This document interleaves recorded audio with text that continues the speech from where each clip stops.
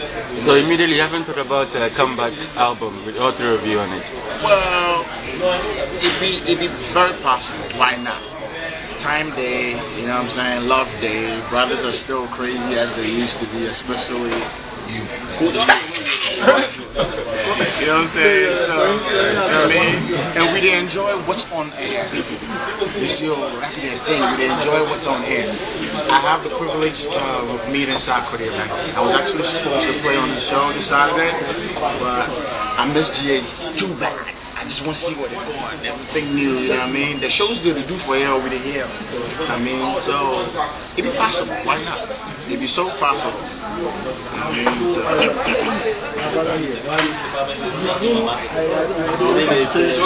Shotan. He's been the most silent among the two of you. Is it your personality or something you want to portray? No, he won't talk to you.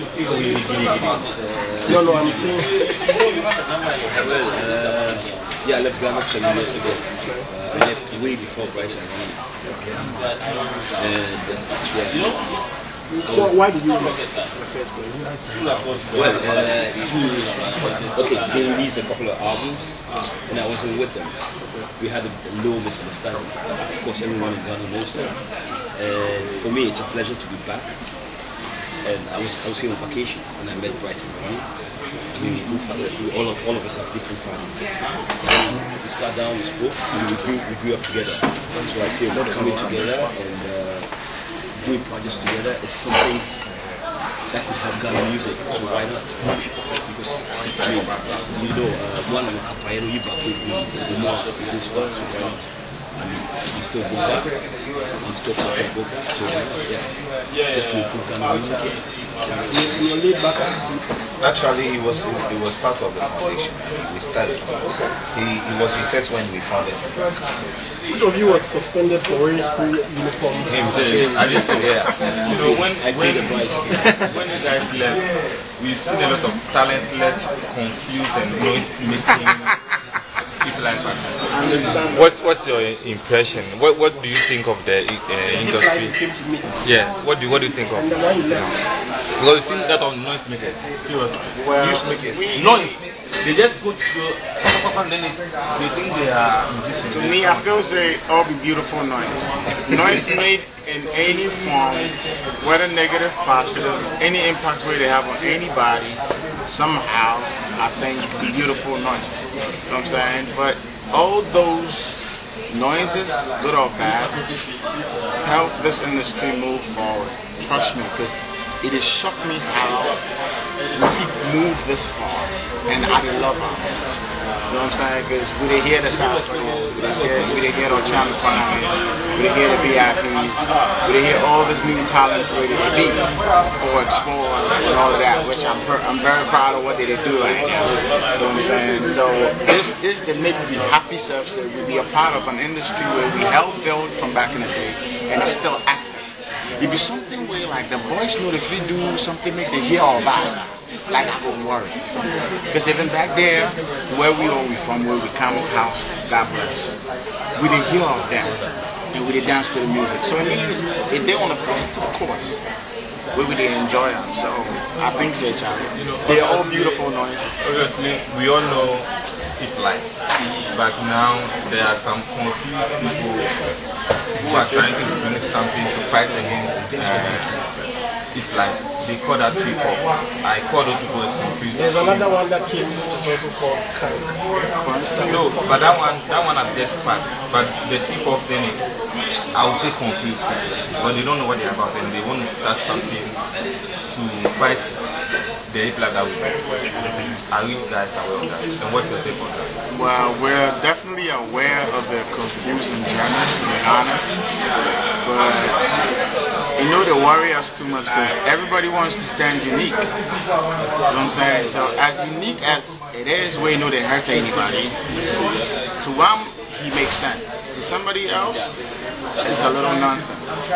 But as long as we're entitled to our own opinions, we would rather keep to ourselves rather than, you know what I mean, go against it or be for it. In the meantime, as long as it's GH music, we stand up for it. to go back and like as if I don't know you at the age. Have we met though? Yeah, we met before. Years back. Was I nice to you? Yeah, you were. I was. Zion and the other guys. I want us to take it from when you left Ghana, when you began out there. Okay, from when I left Ghana up to date, I've had many experiences, mostly music. When did you leave Ghana? Thank you. I think about almost 5 years ago. Yeah, almost 5 years ago. And within that time and now, I've been learning, doing a lot of research, outside music and in music. And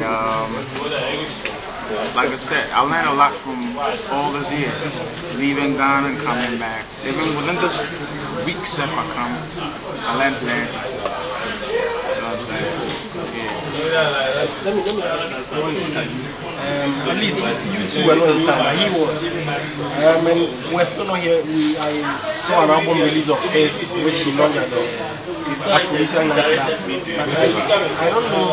It looks like he was also inactive by the Silverbird. It looks like you were also inactive when they were absent. I was inactive. Yeah, okay. So I want to know why that. Because is it because they were not around and you can't do anything on your own? He released a solo album, he did, and I also. So before I released the album, I took the album to they all listened to it and said, okay, this is a good album. Yo, I got your back, come home and release it. And then we'll see what's next. So is it like you guys are going to do an album together or just a single? Yeah, like it's a project. We're looking at doing a Buk Bak project. Individually, we can pop out projects anywhere, but of course, there's definitely going to be a Buk Bak project. It's very possible anytime, anywhere. You know what I'm saying? We know they really have timetable where, you know what I'm saying? As nice as the industry is right now, why not? It's vibrant. You know what I'm saying? And we had the opportunity to talk to Reggie just this afternoon, respect to the Godfather. You know what I'm saying? And we just say they be, you know what I mean? The town to be, everybody's doing good. All the cats where they come in now are doing fine. So definitely why not? It would be nice to hear a little something from Buk. We know Buk Bak to be a Ghana protected group, if I may say so. Are you going to change? Are you going to maintain the same style?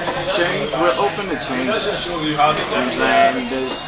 We have that diversity in sounds, everything we produce. You know what I'm saying?